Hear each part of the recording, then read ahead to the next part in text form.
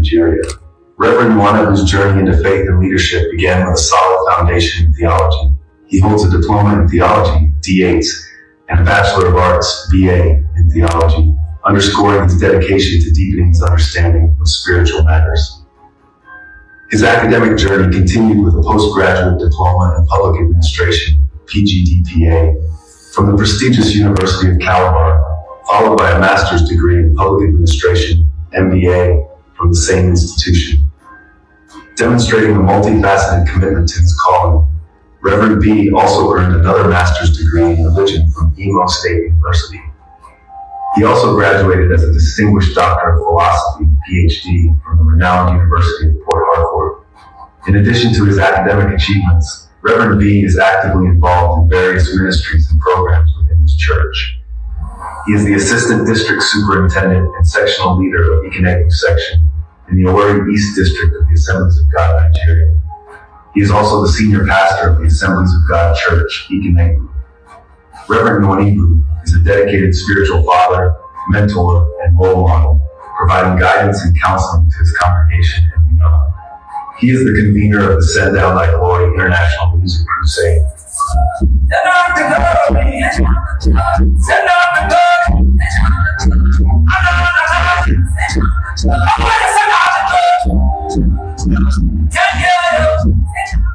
A platform that brings together talented gospel musicians to spread the message of salvation.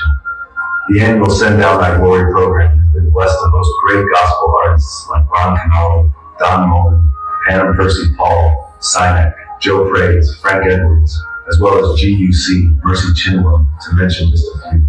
He also hosts monthly ministration services such as the Crossover Night and Faith Week, a weekly program focused on deliverance and miracles. Additionally, Dr. Nwanebu organizes a monthly spiritual antenatal program, providing spiritual support to expectant mothers. Reverend Bethel Nwanebu's impact extends beyond his local community. He has taken the gospel of Jesus to various continents around the world, including Africa, North and South America, Europe, and Asia. As a public speaker, conference speaker, motivational speaker, revivalist, and holiness preacher, he has inspired and touched the lives of many, with countless evidences of miracles, healings, and breakthroughs. Living in Owerri, Imo State, Nigeria, Bethel Nwanebu is supported by his wife, Pastor Mrs. Gozi Nwanebu, and their 3 children, Faithfulness, Blossom, and Valuable. Together, they form a strong and supportive family base, which further enhances Reverend B's ability to provide guidance and leadership to his congregation. With a standing ovation and a resounding shout of praise, yes, let's welcome to the stage Reverend Bethel.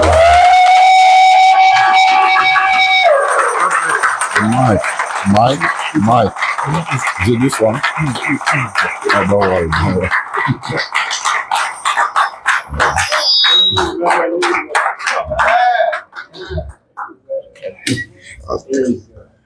Somebody shout hallelujah. Hallelujah. All right, you may be seated. I'm going to ask you to stand again. I'd like to very sincerely appreciate Pastor Joshua Asiedu and his beautiful wife. Please, let's celebrate them. Is that the way you celebrate a great man? Come on, do better than that.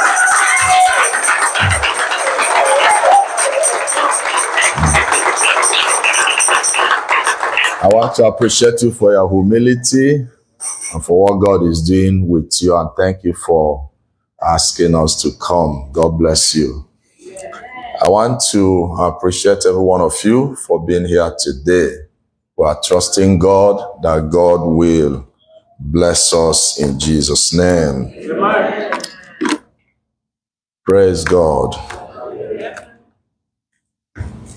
Let's rise to our feet.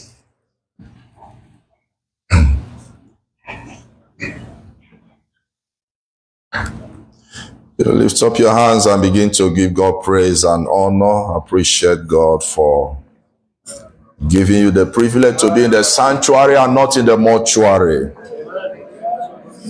Some people are in the mortuary now, but you are in the sanctuary. Give him praise, give him honor, give him adoration.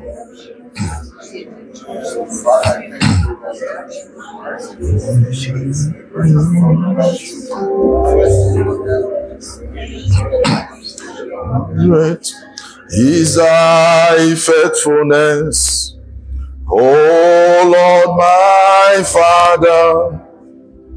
There is no shadow of turning with thee. Thou changest not thy compassion, they fail not. As thou hast been, Lord, forever would be. Great is thy faithfulness. Great is thy faithfulness.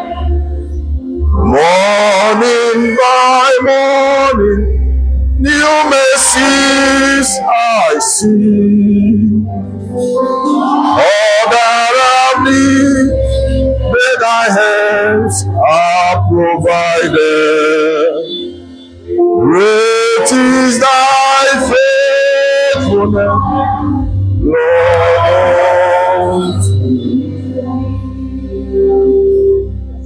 Summer and winter, springtime and harvest, sun, moon, and stars in their courses above, join with all nature in manifold witness to thy great faithfulness, mercy and love. Oh, great is thy faithfulness. Great is thy faithfulness. Morning by morning, new mercies I see. All that I need, with thy hands are provided. Great is thy faithfulness, Lord.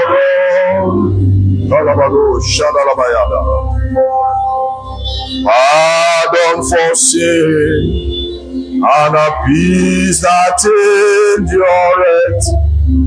Thy own dear presence to share and to guide. Strength for today and bright hope for tomorrow. Blessings all mine with 10,000 beside. Oh, great is thy faithfulness. Great is thy faithfulness. Morning by morning, new mercies I see. All that I need, that I have, are provided. Great is thy faithfulness.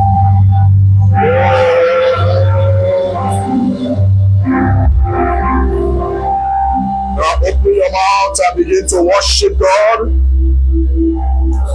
I'd like you to give me a little volume. Give me a little volume on this. I'm shouting, give me a little volume on this. Or I'll still use the other mic. Please lift up your hands and worship God right now. God is here. Kadabarado shatalike palira maro shalabaros kediadaya tosina mepele kadate to shada garake to sibalondo shalabarade siada alikato zebele sitona mapareke to shagade siana eliabarado shalaketo siada ragende peledo shalade parada kade siada ya Otimala Capelino, Sharapeto, Zalaketa Parakedo, Jalana, Ricalo, Zabarada, Belizaraya, Mopo, Shalanela, Calalito, Sipilida, Molo, Shalala, Zalane, Sialabaro, Skilana, Mina, Sasiadaya, Shadida, Shagida Balido, Simalada, Epereketo, Shanaraketo, Zadaya, Robo, Shanarabaraz, Zesiadaya. You are worthy of our praise. Okopolo de Barada, Shakida, Father, this morning we say, hallowed be thy name, O Lord. We bless your name, O Lord God. We praise you, O Lord. So, Polo, Sharabareketo, Zadia. You alone are God. You are worthy, O Lord God. Worthy is the Lamb. Worthy, O Lord, you are worthy. You are holy, O Lord. Oh, magnify your name, O Lord God. Alibo Shalibanos Kadamadiadaya.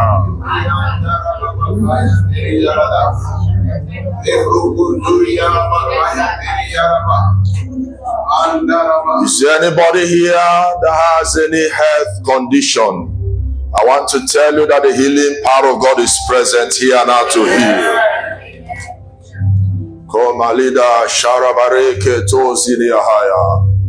Please lay your hand at that point of sickness, because I'm going to say a word now, and that sickness will check out to hell. Listen, we are not here for games. It's a serious matter. If you don't believe God will heal you, please don't lay your hands. But if you believe He will heal you, lay your hands, because as I pray now, that sickness has no right to remain there.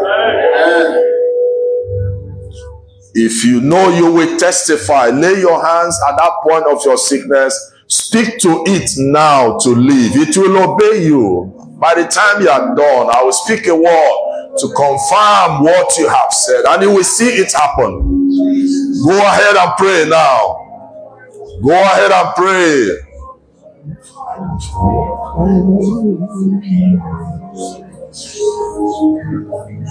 Lebaro shala pelikanos kadiyadaya.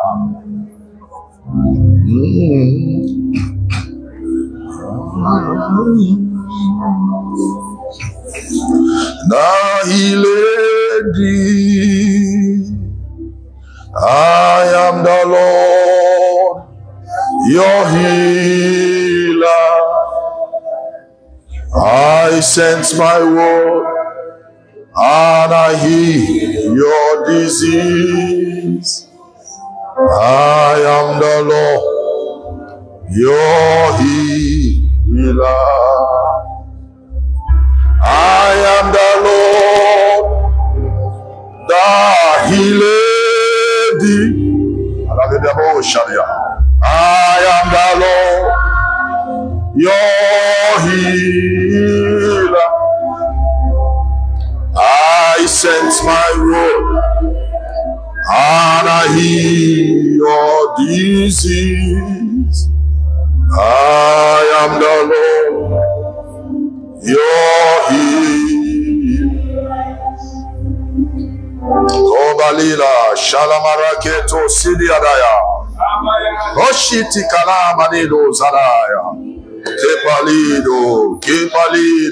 Kepalido, Sharadari Kata Sidide, Raketa Paradedo Shatana de Ziada, Pobede, Scanana Ziada, Shikele, Pelido, Sapalada, Caraketo, Satalida, Bladida, Shoda Malazadiza, Scalapere Keto, Sara, Shaladina Marakatos, Kedizalaya. Inamarado Shadaya. There's a surgery case that God is dealing with now. You know what I'm talking about? It's a surgery case. But God said, I have removed it. It's terminated from your system now. Just check yourself. You won't feel the symptom anymore now. I command any sickness in the head, pack your load and go now. Every eye challenge, be healed now. Any eye that cannot see or see well, short-sightedness, long-sightedness, any eye challenge, I command you, pack your load and go and return no more. I bring healing to your ears. I bring healing to your neck. I bring healing to your head. Any kind of challenge with the head, be healed. I terminate movement in the head now. Hotness at the center of the head, be terminated. Migraine headache, be healed. I bring healing to your chest. Every kind of challenge with the chest, with the heart, be healed now. Every challenge with the breast, be healed. Every lump, I command you, disappear now. Every growth anywhere in the body, I command you, pack your load and disappear now. Tumor, be healed. Be healed in your stomach. Be healed of ulcer. Be healed of cancer. Any cancerous situation, be healed. Uterine cancer, be healed. Cancer of the breast, be healed. Every ovarian cyst, be healed. Be healed in your waist. Be healed in your legs. Be healed in your hands. Be healed in your bones. Be healed in your arteries. Be healed in your blood veins. Be healed in your bloodstream. Be healed. Every demon-sponsored sickness, I command you, go back to sender. Every diabolical sickness, return to where you are coming from. Any sickness that cannot be explained medically, I terminate you now.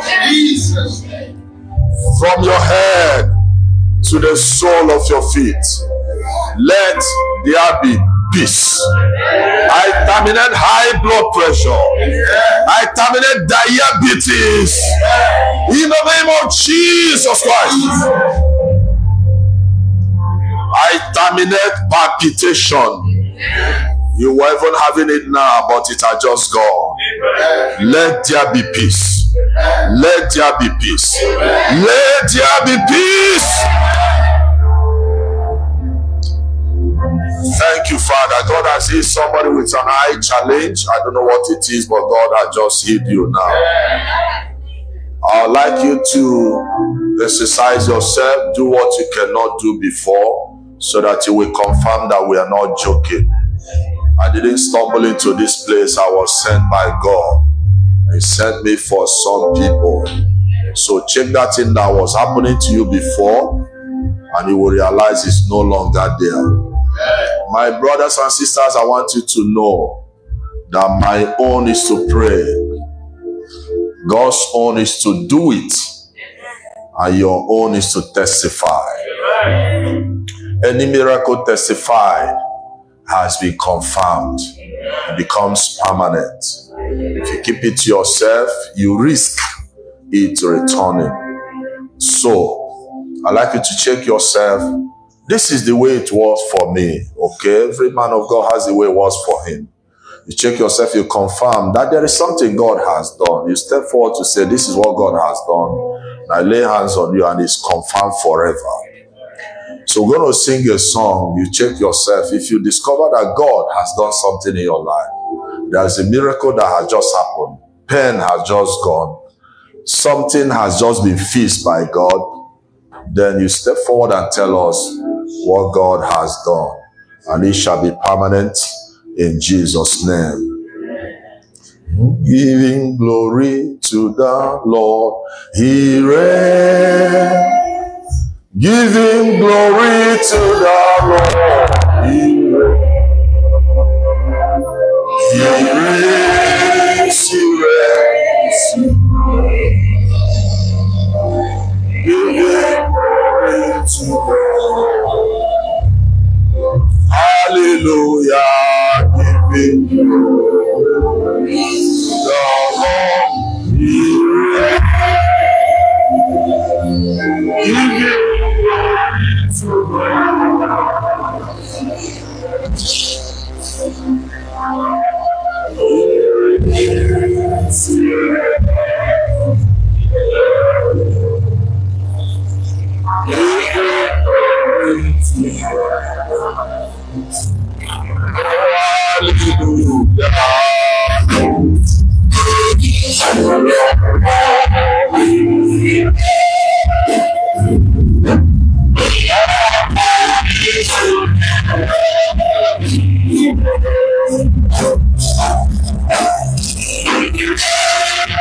All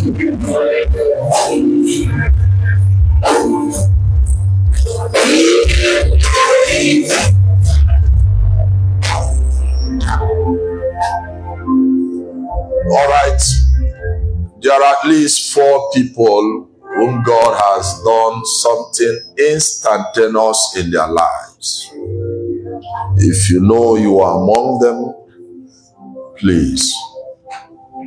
I don't need to persuade you. If God has done something, you should know that God has done something. Surgery case, eye challenge healed, pain gone. So let us know if you are the one before I continue. God bless you. Step forward, step forward, step forward, step forward. Let's celebrate Jesus. Step forward. I'm expecting 4 people at least. Step forward. We're not joking, it's a serious matter. Right? The remaining 2, please confirm it and join us here now. Confirm it and join us. Glorious, how worthy of my praise. You are the Lamb upon the throne.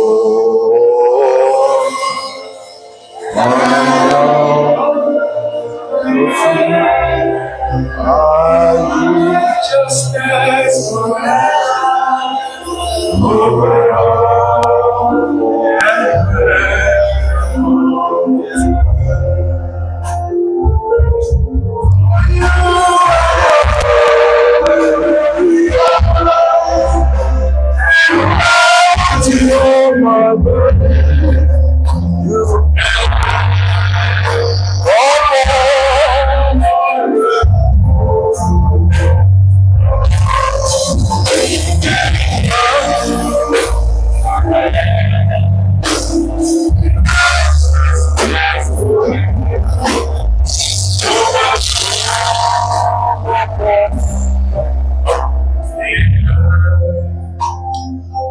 Please, let's have the microphone and know what God has done. Thank you, sir.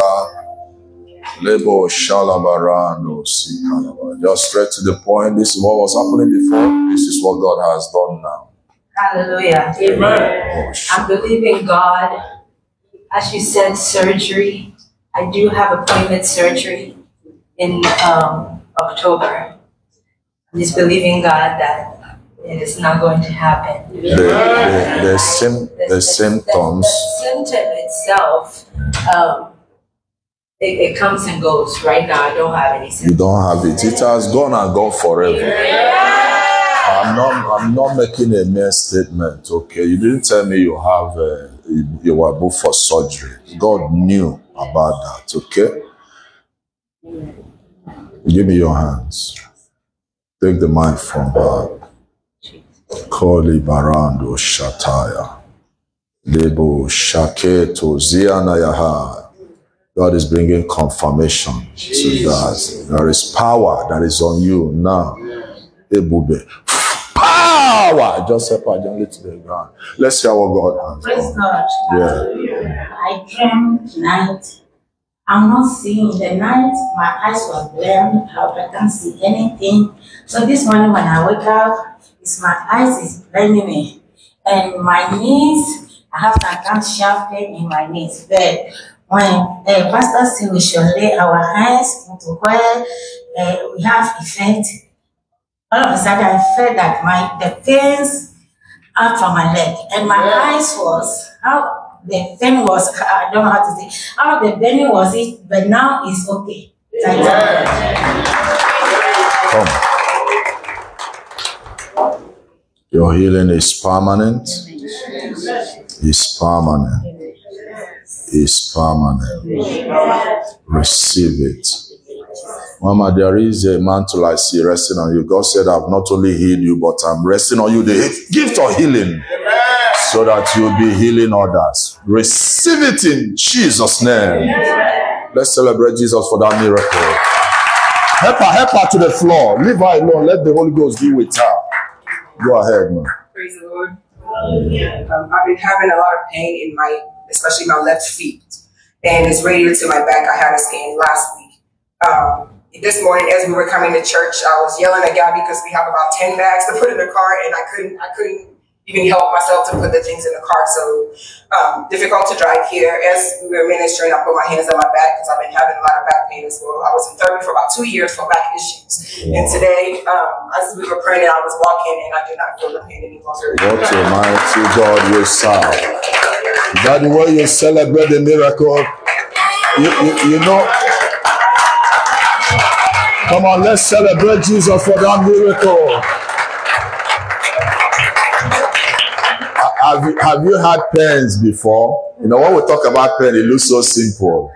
When you have ear pain or toothache, you understand what we're talking about. For 2 years, 2 years affliction is gone and gone forever. My Father, Zoli, Talia, Kaparo, Shane Melia Ziada. Let your healing be permanent. In Jesus' name. Yes. Amen. Let's celebrate Jesus.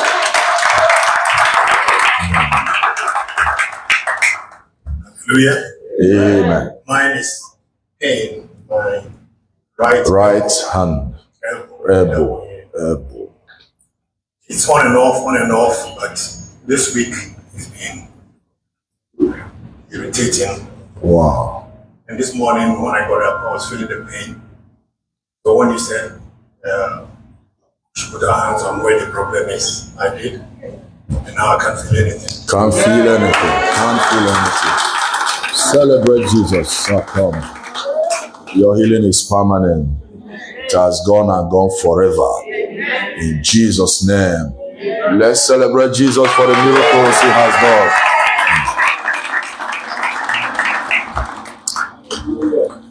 This morning we will be looking at Psalm 55 verse 10. We'll be reading other scriptures. And I hope you have your writing materials, because I like to teach and I want to see you writing something, because what you have learned is what you will remember after you have forgotten all. A short pencil is better than a long memory.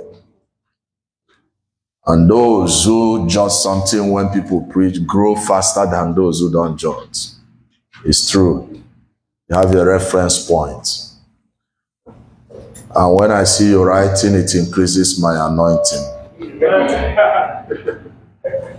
Today we'll be looking at enemies inside. Can anybody say enemies inside? Enemies inside. We'll be dealing with enemies inside. As soon as I say enemies inside, I know the mind of everybody will go to enemies fall down and die. But today I want to show you the most dangerous enemy. The most dangerous enemy, or enemies, are enemies inside, not outside. Amen. Psalm 55 verse 10. Day and night they prowl about on his walls. Malice and abuse are within it. Short scripture, but very powerful. Just leave it. Go back to that verse 10. Now, this is a picture of Israel having their soldiers watching the city. Day and night, they prowl about on the wall. You remember the walls of Jericho? We were told that the wall is so thick that if you put like 5 chariots, they can run on it. That's the kind of wall they build, that soldiers can walk around, prowl around on it. So the psalmist was saying they were prowling round the wall, watching for enemies outside.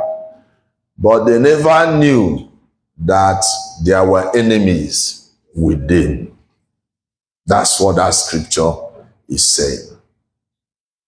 Real enemies are not the enemies that can kill the flesh, but the enemies that can kill the soul. Amen. Matthew chapter 10, verse 28, Jesus said, "Be not afraid of they that can kill the flesh, but have no power over your soul. But rather be afraid of him that can destroy both the soul and the body in hell." I'm sure you know internal sickness is more dangerous than the ones outside. If you have bruises, you may not worry so much about it. You have rashes on the body, you may not worry so much about it. But when the doctor tells you you have internal bleeding, it's an emergency. You become apprehensive. So sicknesses inside are worse than the ones outside. Enemies within. I read a book one day and I met what they call the fifth column. I didn't understand that until I read the book, until I finished reading it. They said the fifth column, they told a story of a city that was fighting against another city. And then the captain took the soldiers to war. And they were climbing the mountain, crawling up the mountain. And then they got to the peak and they could see the city. Well fenced, high fence with a high gate. So one of them asked the captain, "This city is well fortified. How are we going to penetrate?" The captain told them, "Fifth column." They didn't understand what he meant by fifth column. He said, "Sir, we don't understand." He said, "Don't worry, watch." So they stayed there and they were watching. It was getting dark. Then some soldiers inside sneaked out, came and opened the gate, and they went back. He told them that is the fifth column, having enemies inside. So I have my spies. I have saboteurs inside of them. And so when they opened it, they disappeared. So they invaded the place and overcame the place. It is called the fifth column. Enemies inside. Galatians chapter 5, 19 to 21. You will find those enemies that are inside. Galatians chapter 5, from verse 19. The acts of the flesh are obvious. 1, sexual immorality.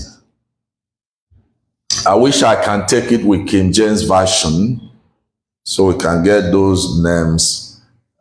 This one put two things together and call this sexual immorality. Thank you. Number 1 there is adultery. You see, King James separated adultery and fornication. But NIV put the two together since they are still immoral, sexual immorality. But we need to look at them one after the other. Adultery. Adultery is that between married people, right? Then fornication could be still married people and unmarried people. So he put them together. So you see, number 1 enemy inside there, adultery. Number 2 enemy, fornication. Number 3 enemy, uncleanness. Uncleanness is impurity. Anything impure. Number 4 there is lasciviousness. Lasciviousness is lustful impurity. And this is the place you can bring in pornography, masturbation, sexual perversion. You go to the next verse, you see idolatry. Today, the work of some people is an idol to them because they can leave the work of God for their own work. I'll be saying something about that. Some movies have become a god to them. Some phone has become god to them. Social media. They are ready to be on social media for 3 hours, but they cannot pray for 15 minutes. They can't study the word of God for 10 minutes, but they can be on social media for 1 hour. It has become a god to them. So when we talk about idolatry, you may not have something and start bowing to it. But anything that you love more than God has become a god to you. Anything that can take the place of God in your life has become God or an idol to you. You see, the next one is witchcraft. Witchcraft here involves sorcery. Sorcery. I'm sure you know a lot of native doctors are on the pulpit today. Yes. A lot of native doctors are now on the pulpit today. They are wearing collar today.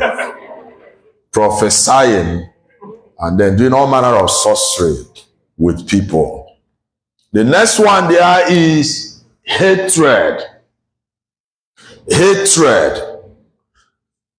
Hatred can also be translated hostility, being hostile. The next one there is variance. Variance can be translated quarreling, quarrelsomeness. You know, there are people who have the gift of quarreling.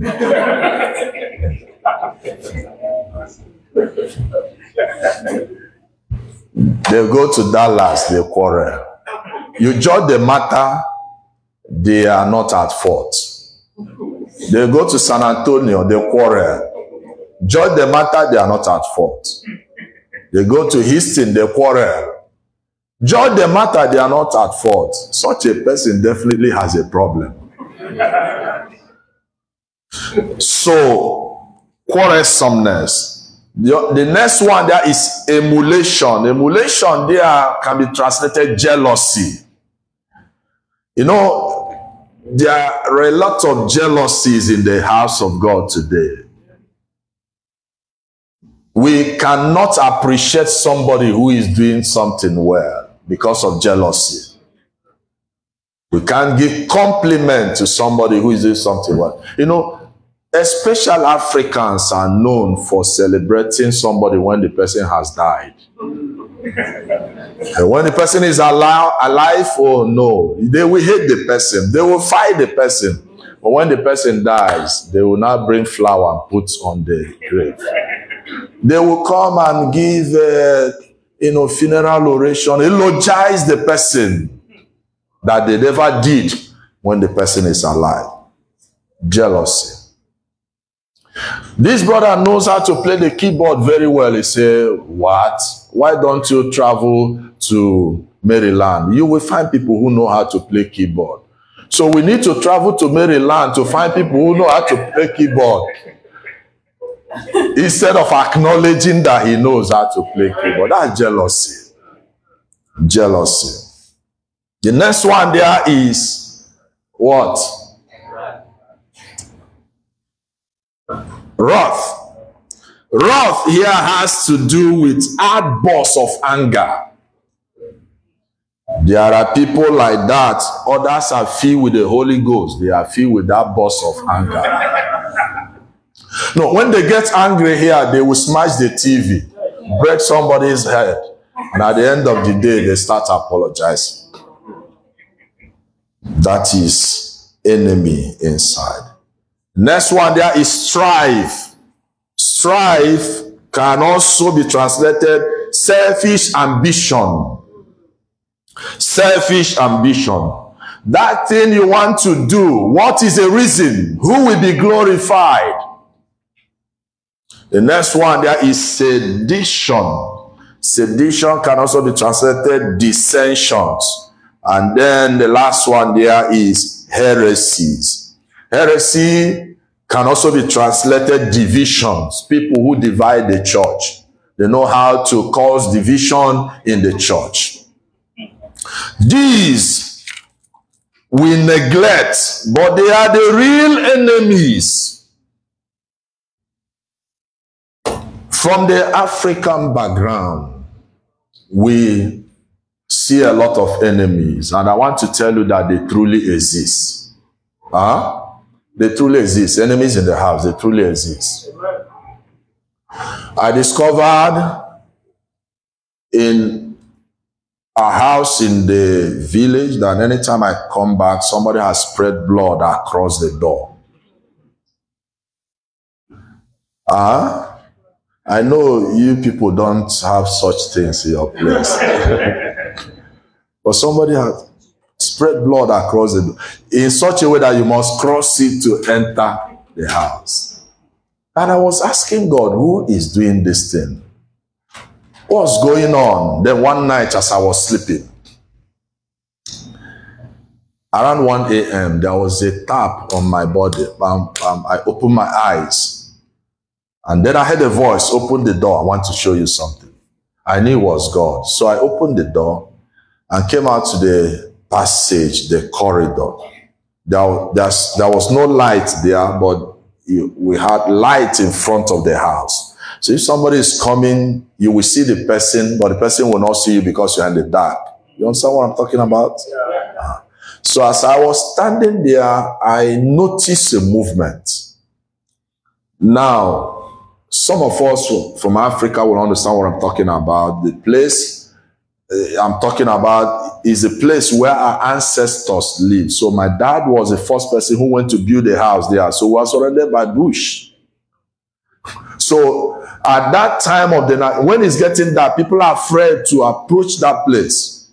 But somebody was coming from that place by 1 a.m. So as I watched carefully, the person came to the light.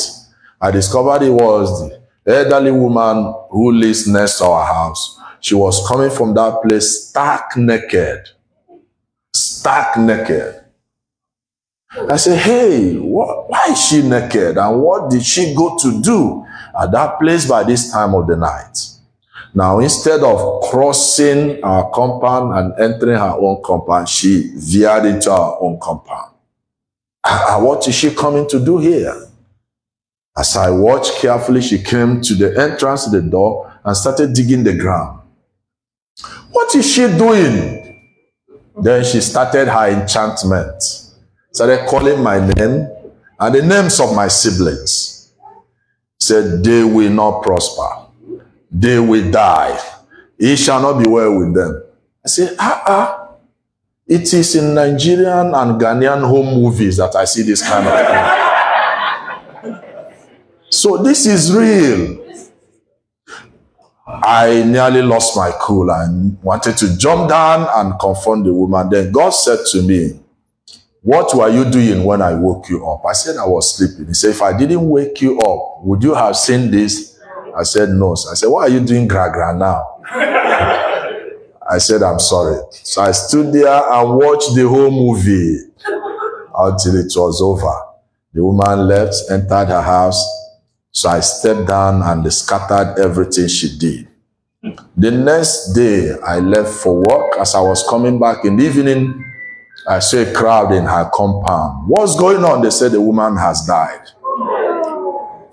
You know, there are people who are untouchables. Today I declare you an untouchable person. No weapon fashioned against you shall prosper.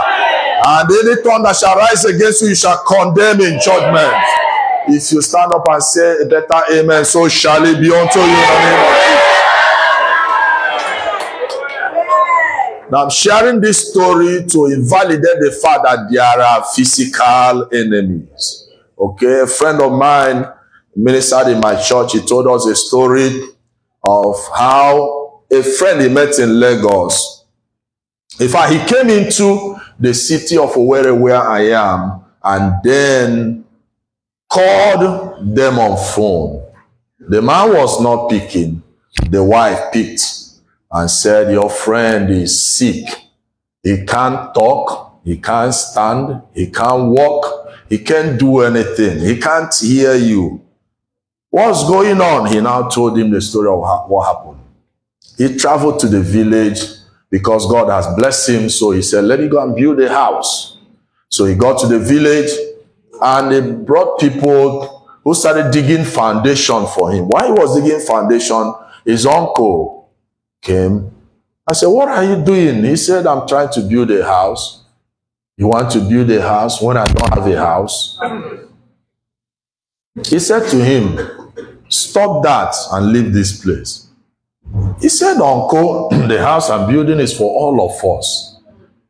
And the workers are already here. You don't want to leave? So the uncle walked away. They finished that day, came back the next day to continue the work. As soon as he stepped into that place, he started feeling dizzy. So the worker said, probably because you have not taken breakfast, why don't you go and take breakfast? So he left and entered the house, and that was the last time he came out until 2 years. My friend was calling him the second year. He just entered the house, could no longer identify anybody, could no longer walk, could no longer talk, started, swelling. So my friend heard about it and he decided to visit them. And when he got there, he prayed. And after the prayer, God healed him. Amen. And today he has finished that house. Amen. I'm telling you this story to validate the fact that there are enemies, okay? But these enemies I'm talking about inside are more dangerous than these physical enemies. I will give you 4 things about them. I'll be ready to pray. Number 1, enemies inside short circuit you. That is to say, they make God to turn his back on you. Isaiah chapter 59 verse 1. Isaiah 59 verse 1.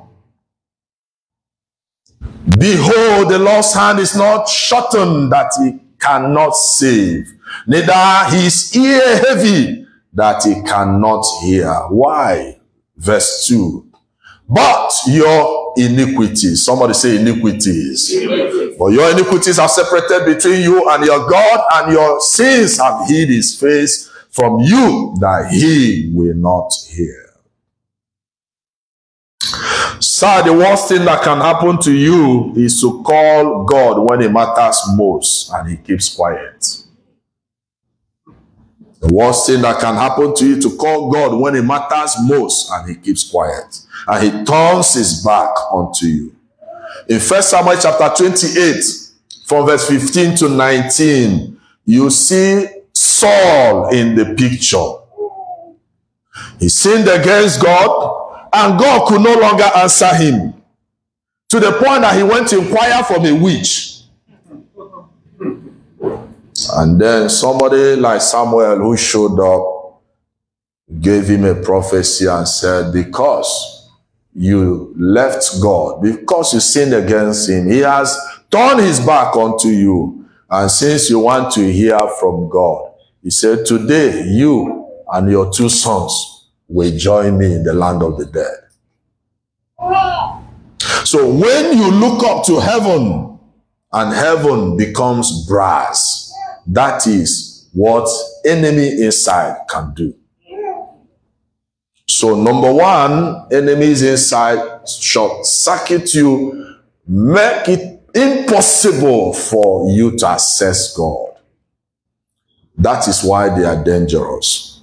Number 2, victory over enemies outside begins with victory over enemies inside. Does that make sense to you? Yeah. Victory over enemies inside. or victory over enemies outside begins with victory over enemies inside. Proverbs chapter 16 verse 7 and Psalm 25 verse 21. Proverbs 16, 7. When a man's way please the Lord, he maketh even his enemies to be at peace with him. If your ways please the Lord, he makes even your physical enemies. He handles them. He deals with them. He makes them to be at peace with you. Psalm 25 verse 21. I want to appreciate those of you who are on the console. You are doing a great job. God bless you. Let integrity and uprightness preserve me, for I wait on thee. Integrity preserves. Please let me tell your neighbor. Integrity preserves. You are looking for preservation. Integrity preserves. I don't know how to, or I should have gotten a white paper to illustrate this. But integrity, a child of God is like somebody wearing a white garment. And what does a white garment represent? Purity. It represents purity. Now, if the devil wants to shoot an arrow on you and you are this white, he will not succeed. You understand what I'm talking about? He will shoot, there will be no penetration. But if you have spots, this one is fornication we talked about. This one is idolatry. This one is variance, hatred, and others. If the devil wants to shoot you, the devil does not shoot at random. He will target any of these spots. And as soon as he gets it, he penetrates. This is why a lot of children of God say, I had attack. And it penetrated, it succeeded. The devil will always target a spot in your life. And if he does, he will succeed. So that is why you need to deal with enemies inside if you must overcome the enemies outside. Your life is in danger if you are not living well for God. Okay, no matter how you roboscatter, no matter how you vibrate and pray and all that, you have sin, living in sin. Sorry, the enemy will always deal with you. Number 3. Enemies inside can bring physical destruction to you.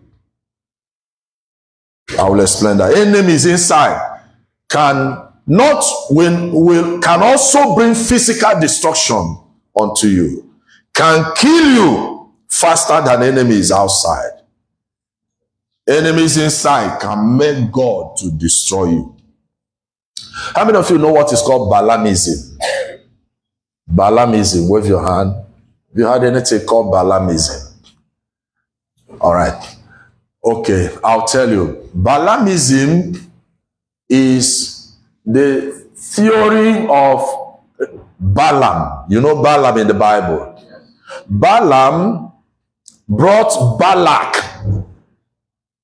to a kind of curse the people of Israel. You remember the story? They tried and tried, it never worked. Okay, Balak the king brought Balaam to curse. It didn't work. They tried from several places, it never worked. Then he told him, these people are children of God.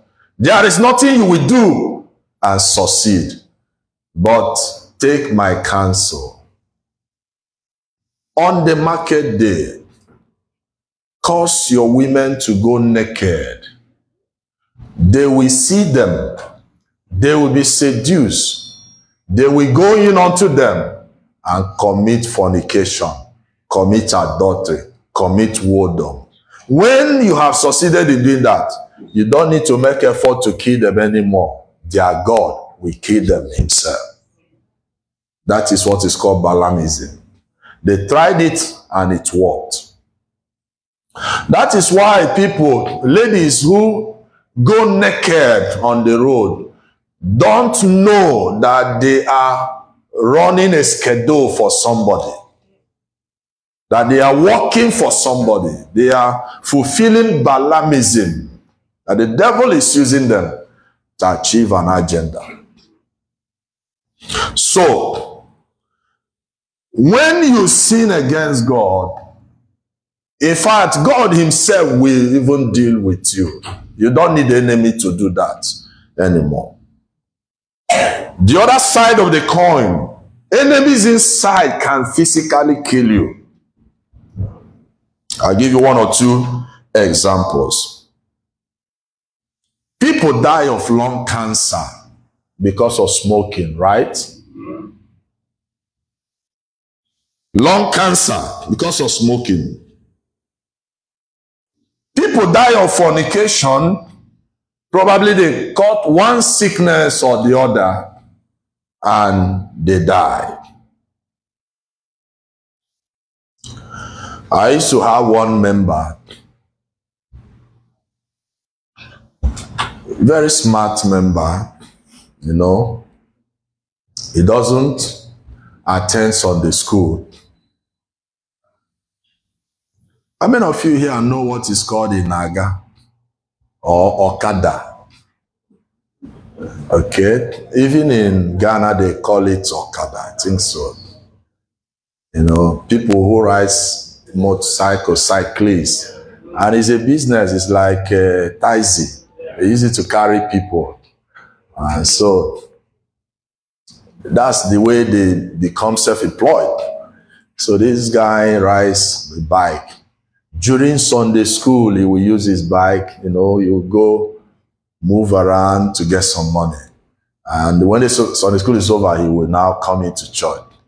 And then from there, he will use, you know, some Sundays to do that. You know, the devil is very tricky, step by step.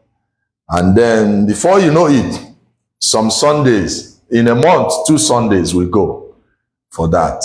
3 Sundays we go, and from there he was not coming anymore.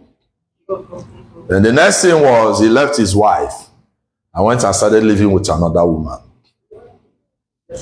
So after a while, the woman dealt with him.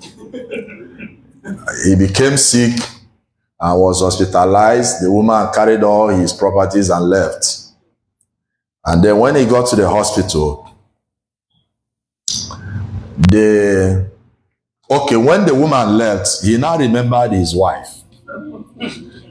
And then came back. So the wife came to me as the pastor and said, "Thank God my husband is back." And I said to her, "Don't rejoice yet." And as an experienced pastor, I said to her, "Never you sleep with him until he goes for a test." And as if I knew, the man went for a test. He was HIV positive. He went to the hospital. In fact, less than 1 month, he died. So enemies inside are very dangerous. You know, there are people who think they are very smart with God. You can't outsmart God. Are there no Christians who have alcohol in their fridge? Why are you looking at me like that? Or you think I came all the way from Africa to come and sing lullaby for you?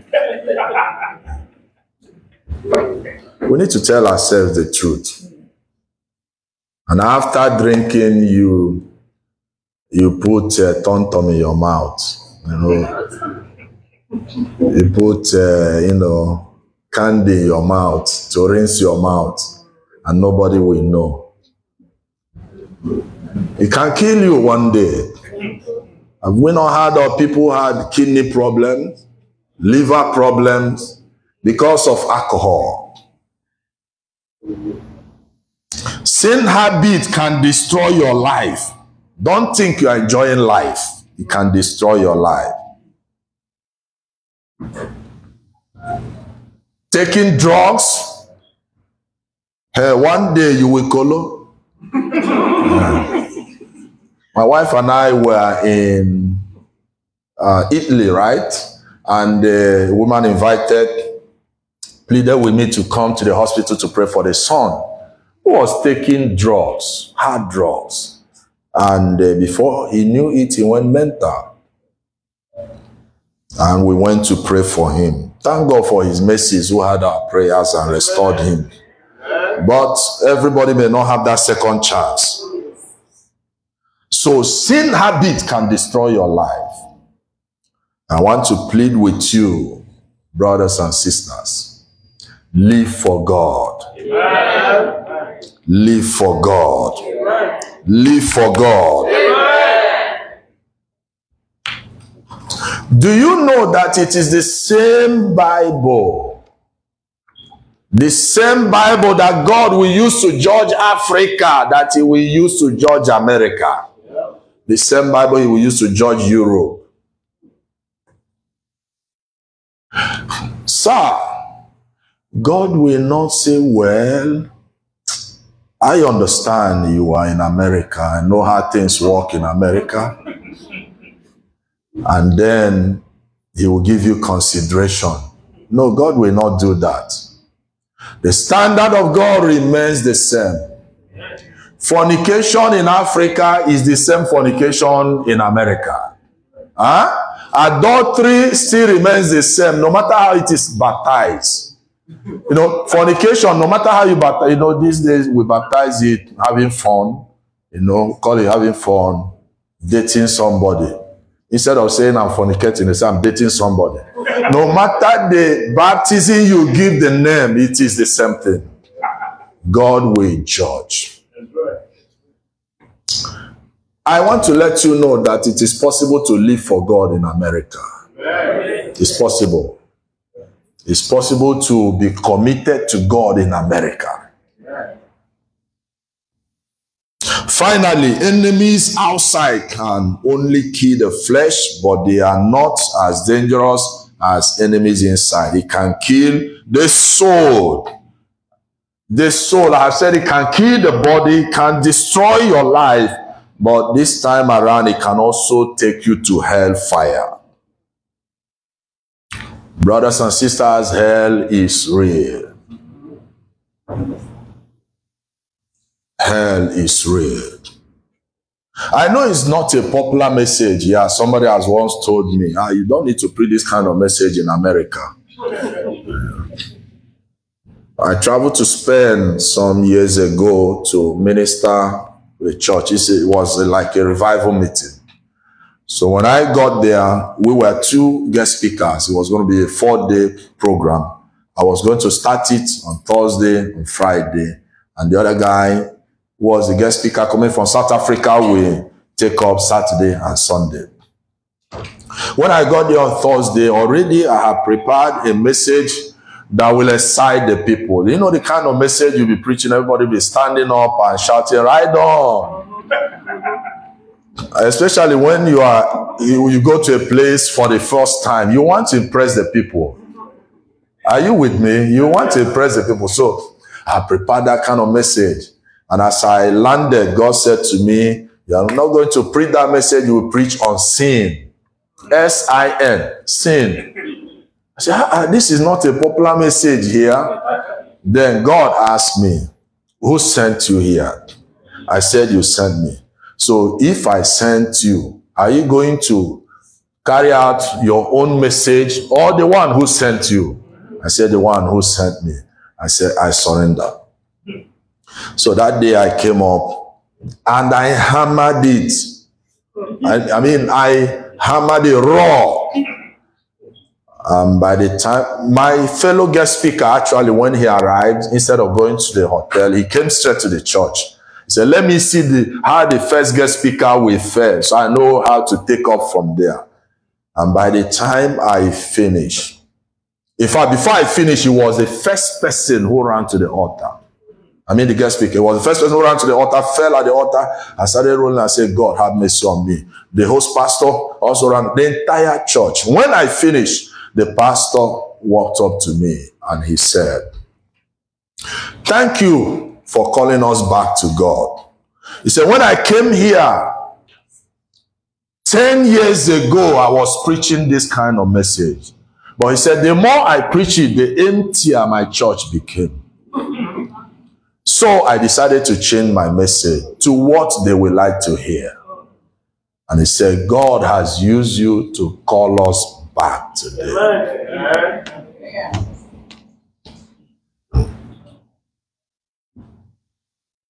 Sometimes we need to hear messages like this that will make us to become what God wants us to be.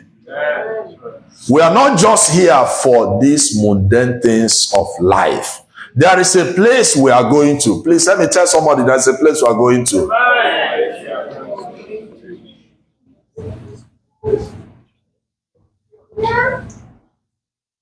I ministered in a conference, and when I finished, I was about to go. A lot of people wanted to see me, so they crowded around me. It was like a homecoming. It's a place they used to know me, and I was patient, seeing them one by one. So there was this woman who stood for a long time, and it was like her turn was not coming to see me. So she now went to my wife and told my wife this story. She said she offended the husband. I'm talking about enemies inside. The husband said, I will not forgive this one. She said, I knelt down and pleaded with him. He said, no. I cooked a good soup to say I'm sorry. He refused. And everything happened so fast. The man became sick. Was rushed to the hospital. This woman ran to the hospital. As she entered the hospital room where the man was, the man had already gone into coma. As she walked in, the man lifted up his hand and said, darling, there are two people on black who have come to take me. Please don't allow them. He said it the second time. There are two people on black who have come to take me. Don't allow them. And then the third time, there are two people on black. His mouth got suspended and his hands gradually dropped and he died. This woman was weeping before my wife, saying, my husband has gone to hell. After all the years of labor, years of suffering, years of mockery, years of working for God, this is how he ended. Enemies in the house. It might just be hatred. It might just be unforgiving spirit. It can destroy you even in hell. It can even destroy you here. I'm sure you know that unforgiveness can cause ulcer, can cause high blood pressure, can cause migraine headache. Go and ask medical doctors. Nelson Mandela of the blessed memory said, forgive somebody, you will realize you have released somebody from prison, and that prisoner is you. Forgive somebody, you will realize you have released a prisoner, and that prisoner is you. Enemies inside. Before we pray, what do we do to deal with these enemies inside? Number one, surrender your life of sin to Jesus. Don't hide it. Don't cover it. Proverbs chapter 28 verse 13. You see, the power of sin is in its secrecy. Please write it down. Don't forget this. The power of sin is what? In its secrecy. Most time the devil will tell you, don't confess it. Don't make it open. Don't reveal it. You know, you keep covering it, and the more you cover it, the deeper you go. And the devil is targeting when to hit you and destroy you. Proverbs 28 verse 13. He that covereth his sins shall not prosper. So when you are covering your sin, you have brought a padlock over your prosperity. You have locked up your prosperity. Shall not prosper. But whoso confesseth and forsaketh them shall have mercy. Amen. Don't be ashamed to say, Lord, please have mercy on me. Don't be ashamed to walk up to the pastor to say, I need help on this area. I have struggled with it for a long time. That's number one. Number two, make a resolve or make a resolve today to live for God. Not to go back to that sin. Because one thing that scripture said, he whoso confesseth, that is step number one. And forsake it. We have a lot of people who confess, but will not forsake. They will come and confess, but they are returning from church back to the man who is not their husband. Forsake. Walk away from that sin. Nothing will happen. You will not die. Walk away from it. You will not sleep in the street. Walk away from it. You will not die of hunger. Until you decide to deal with that sin, the sin will not let you go. Number three, feed yourself with the word of God.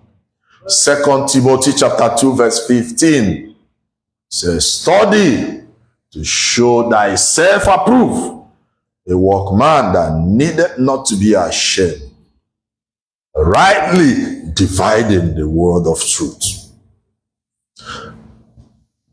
The Bible will keep you away from sin, or sin will keep you away from the Bible. Study the scripture, for therein you think you have eternal life. It has a sanctifying power. John 15 verse 3. You are made clean by the word which I have preached to you, by the washing of the water. Now you are clean through the word which I have spoken unto you. Study the word of God. Number 4, fellowship. Hebrews chapter 10 verse 25 says, forsake not the assembly of ourselves as the manner of some is, especially as we see the days approaching. Brothers and sisters, this is where we have a problem. Well, somebody will say, well, you are not living in America, you won't understand. I want to let you know that I do understand. God understands. He said, forsake not the assembly of ourselves. A major sickness of people in Europe and America, one is this issue of divorce. 2 is the issue of rat race. Walk, walk, walk. Time, time, time. Bill, bill, bill. That is the strategy of the devil. You see people who were fire brown before they stepped into a country like this.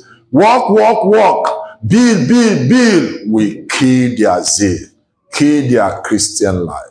You see people who were committed to God, used by God mightily, they come over and they trade it upon the platform of work, time, bills, and what have you.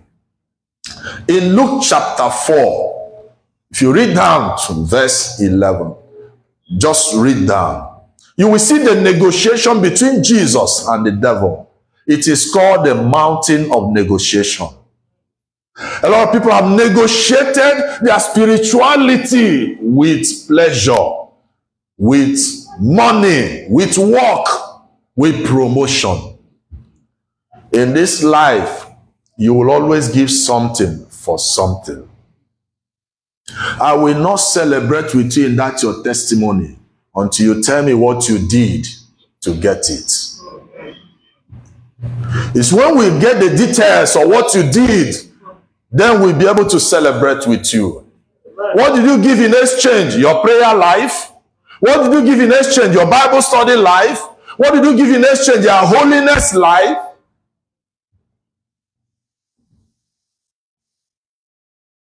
A lot of people have given their commitment to the house of God. That's what they traded for what they have today as a testimony. Fellowship. Fellowship, don't joke with it. That is why the devil starts to kill somebody. And I keep saying this. If you make a resolve, Lord, today is my covenant day with you. It is me and you. Go and try it. It will not make you not to pay your bills. I'm telling you. God, today is a day for me to go to church. Do you stay more than 3 hours in the church? Do you come to church every day? 2 times or 3 times in a week? 2 hours? And you plan yourself.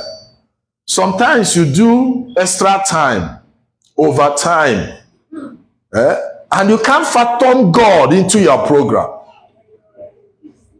And sometimes they pay you more on a Sunday. They pay you more on a Sunday so that you can trade your service for the money. Are you not thinking, who has done this thing to you? Paul was asking, he said, who has bewitched you? I'm here to challenge you today. I want to tell you it is possible to be committed to God in this land and still make it. Finally, watch and pray. Luke chapter 18 verse 1 said, he gave them a parable unto this end, that men ought always to pray and not to faint. 1 Thessalonians chapter 5 verse 17, pray without ceasing. As we conclude, there was this story in a book for primary school students those years. The story of a fox, F-O-X. You know, there is this little animal called fox. You know what I'm talking about? They said this little boy went to the farm and they caught the fox. And he was coming home. He saw his father. So he put it inside his cloth. And then the father was talking with him. The father would ask him this question, ask him the other question. And he was saying in his heart, this man should let me go now. And the fox was biting him inside. He didn't want the father to know that he was hiding something. And the father was delaying the conversation. And the fox kept biting until he ripped the stomach open and he collapsed.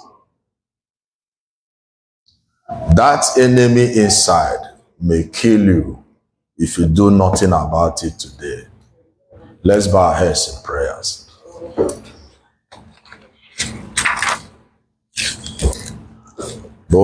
Talibarano sikana madedo zada. Maraketo shande barado ziadaya. Nekato shatala barade ziama. Kelibarano shepelina zikalabarado zidia.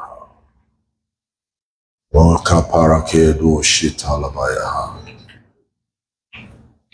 Now my everlasting portion, more than friend, all life to me, all along my pilgrim journey, Savior, let me walk with thee, close to thee, close to thee. Close to thee, close to thee, all along my pilgrim journey, Savior, let me walk with thee.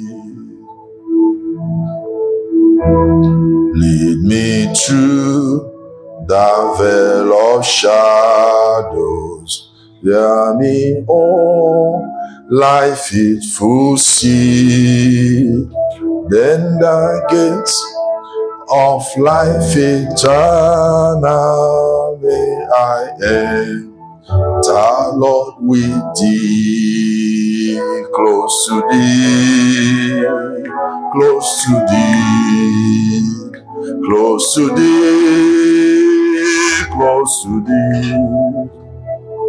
All along my pilgrim journey, Savior, let me walk with thee, not for ease or worldly pleasure, nor for fame my praise shall be. Gladly will I toil and suffer, only let me walk with thee. Oh yes, close to thee, close to thee, close to thee, close to thee. All along my pilgrim journey, Savior, let me walk with thee. Oh yes, close to thee, close to thee, close to thee, close to thee. All along my pilgrim journey, Savior, me walk with. I like to pray with some people. In a particular church, they had a new pastor who came and started. If I was so radical about sin, preaching against sin, and then some of the elders approached him and said, "Sir, you are talking too much about sin. You are too vocal, too raw about this thing. You should find a way of, talking about this and making it so mild." And he told them, it is better to label acid than labeling it caustic soda. Some people who don't know what caustic soda is may drink it and die. Tell yourself the truth. You know yourself than any other person. You may deceive everybody, but not yourself. In fact, people may be clapping for you, but in your heart you are saying, these people don't even know me. I'm sure that God brought me for somebody. That's why I'm making bold to deliver the message he gave to me. Is there anybody here who will say, "Man of God, please pray with me. This area or the other area in my life, I need God's help. I want to become a better child of God." In the church where I pastor, our slogan is, we transform lives to be heavenly conscious and earthly useful. People will become useful on earth and also become heavenly conscious. Because if you get everything on earth and finally lose out in heaven, then that's a wasted life. Is there anybody who will say, "Man of God, please pray with me"? Rise your feet and we're going to pray together now.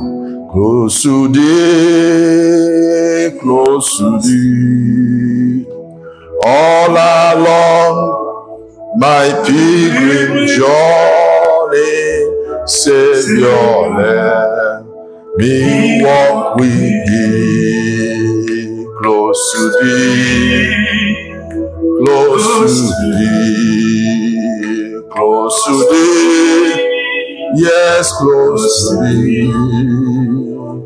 All along my pilgrim journey, Savior, let me walk with thee. Please open your mouth and begin to pray concerning this message that we have heard. If you think you are okay, thank God for your life. The message may not be for you. I know that God sent me here for somebody to correct something in your life, to make you come back to track again, make you focus again, make you not to waste your life and effort. And at the end of the day, you are told, "Depart ye from me, ye worker of iniquity." That is not the will of God for you. There's an usher should be around here. Rosiada, Keta Sadia, Pepereko Shanamano Sadiadaya, Aliato Sakeda, Bralido Samana, Keparaka Sotalido Shanaya, Rakele Beliro Samanaya, Rakete Sataya, Sola Balina, Sola Baliana, Shatalake Palido, Sola Pede Belina, Rakela, Monata, Shata, Shilabo Samaniana.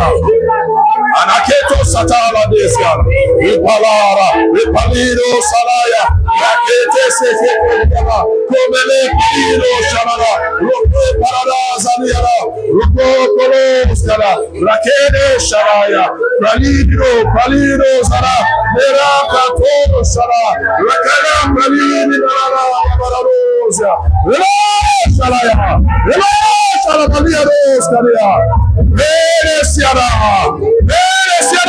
Sharaya, Zina Malinos Kala, Shalaketo Sitidia, Lepelida Kitos Kata, Shalati Parakotos Keteki, Lepalakato, Shalabaros Vediana, Sabaro Sharaya.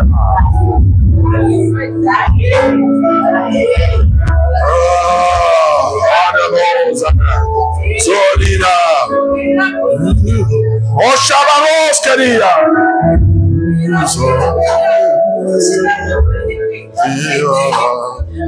Something new in my life, something new in my life. Oh Lord, it's something new in my life, something new. Oh, something.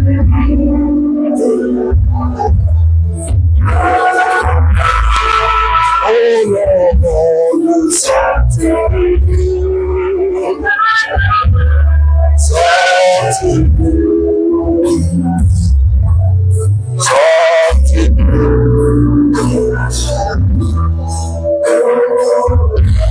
Everybody rise to your feet right now. Lift up your hand and say, my Father, my Father.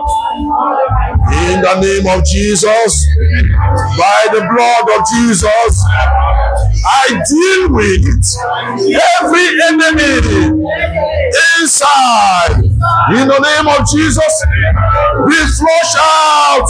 Oh yeah, open your mouth and make it a prayer. Be flush out, be flush out, be flush out, be flush out, be flush out. Sorry, Secretary Sakarada.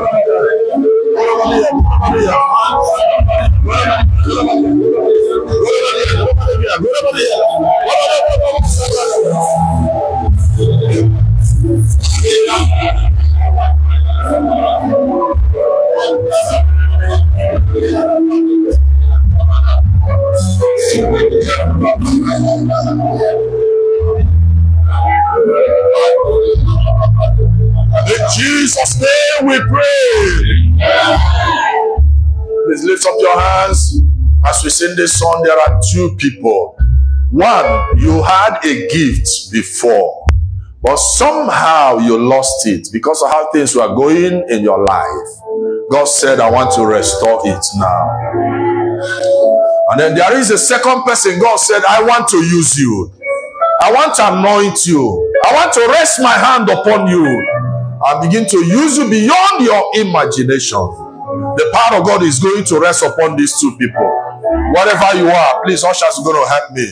Because the hand of God is coming mightily upon your life now. Restoration is taking place. Activation is taking place. Sida, Kote Siana, Halido, Salamo Shatalia, Kele, Pelido, Satala, Pena Kato Siaha, Ebube, Ebube. Where are those two people? Wherever they are, let the hand of God locate them. Let the hand of God locate them.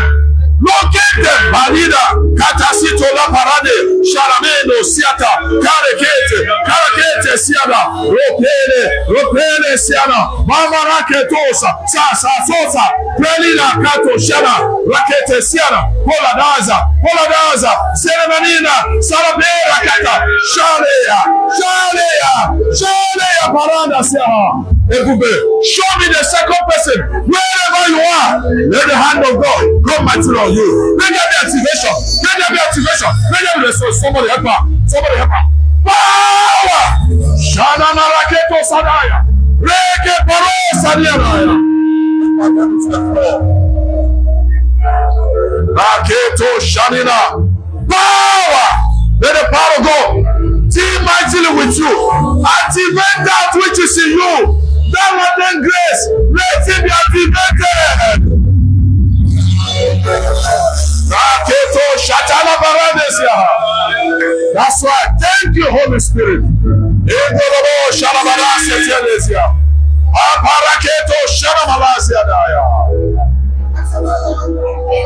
In Jesus' name we pray. I speak into your life today. You will not run your race in vain. You will run this race and win a prize. You will run this race. You will run this race and receive from God at the end of the day. Thou good and faithful servant, come into the joy of the kingdom. Let it be your portion in the name of Jesus.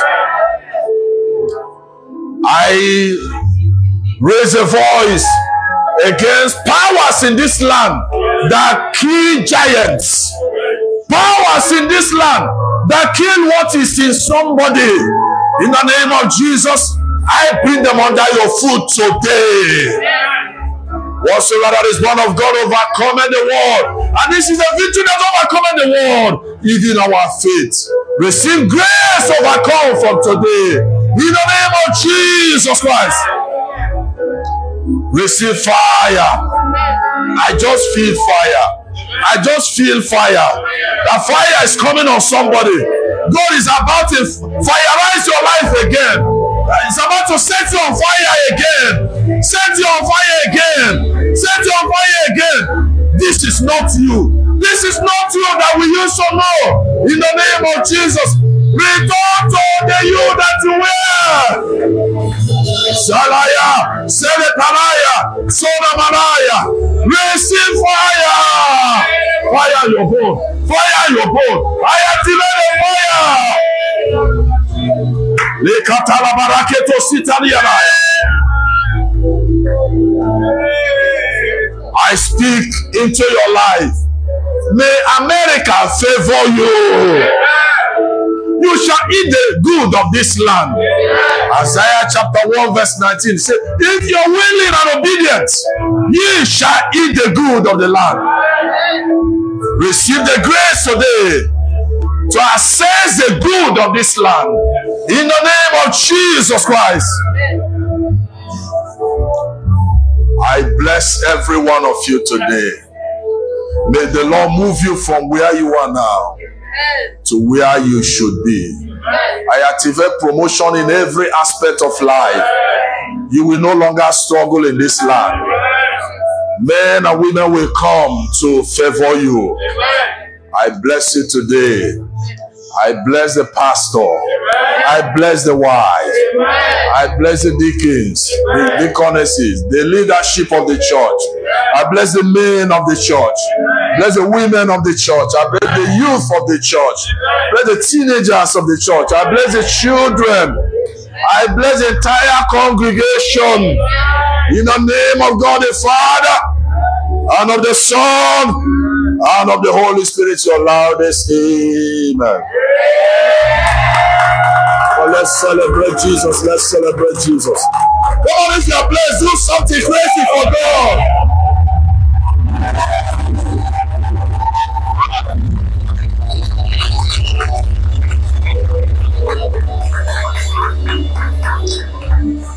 Wow, what a mighty God we serve. Let me welcome my sister-in-law, younger sister to my wife, whose family came on vacation to US, and they learned that we are here to minister and decided to drive all the way to this place to be with us. This is Miriam Chidema. God bless you. You are welcome.